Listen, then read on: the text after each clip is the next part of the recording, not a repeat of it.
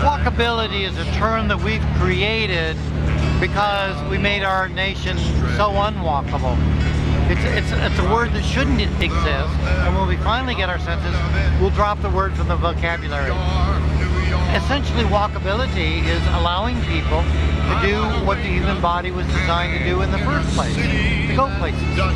To go places without having to get into some mechanical instrument.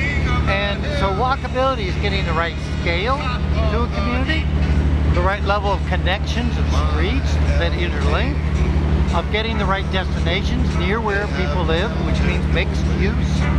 It's also a matter of taking great pride in the community and getting into have trees, place, locations that we can go to in short distances, ideally within a quarter of a mile, 5-minute walk. That's perfect. And we can do that. That's the way we always built cities throughout the world forever. It was only in the last 60 or 70 years we just had so much mechanical power that we could design our cities incorrectly. And so those cities that become walkable are the ones that are going to attract the jobs. And the reason they're going to attract the jobs is people now want walkability. They want to have their health. They want to have the social connectedness. And that's what it guarantees. Anything we design should perform for what we want to achieve.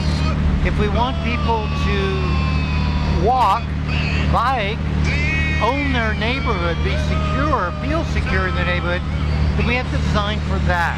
People will do what comes naturally. If you design a city where people feel comfortable walking, they will walk. If you design a city where walking is so unnatural, so uncomfortable, they'll do something else. If you design a city naturally for walking, you will put a mix of uses all in one neighborhood.